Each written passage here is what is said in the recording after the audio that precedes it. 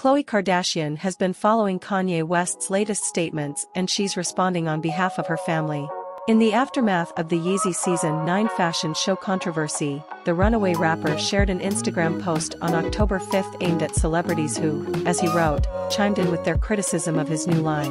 While expressing his position, Kanye, who shares Children North, 9, Saint, 6, Chicago, 4, and Psalm 3 with ex-Kim Kardashian also stated that many public figures did not support him when he complained about not seeing his children earlier this year. Khloe has now entered the chat to represent her sister. "Yee, I love you," the Good American founder said in response to his post. "I'm not interested in doing this on social media, but you keep bringing it up.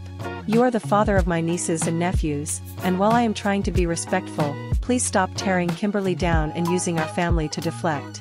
Khloe responded to Kanye's claim that he was not invited to her daughter Chicago's birthday party earlier this year, saying, again with the birthday story, "Enough is enough. We all know the truth, and everyone, in my opinion, is sick of hearing it."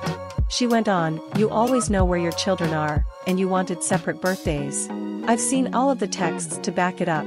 And when you changed your mind and decided to come, you did." During a September 22 sit-down, Kanye apologized to Kim for any stress he may have caused in the year following their split.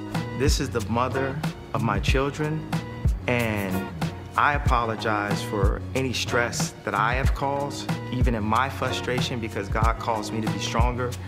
But also, ain't nobody else finna be causing no stress either. I need this person to be least stressed and the best sound mind and as calm as possible to be able to raise those children." 6 days before his apology, the musician spoke about their co-parenting dynamic with the Mindful podcast, adding that he tries to help Kim in any way he can because she raises the kids 80% of the time, a talking point that Khloe used to conclude her statement underneath Kanye's post. "As you have stated, she is the one caring for your children 80% of the time," she wrote. "Please keep her and her family out of it so that the children can be raised in peace. I am speaking from a place of love, and I am willing to continue this conversation privately if you prefer." E! News reached out to Kanye's representatives for comment but did not receive a response. What are your thoughts?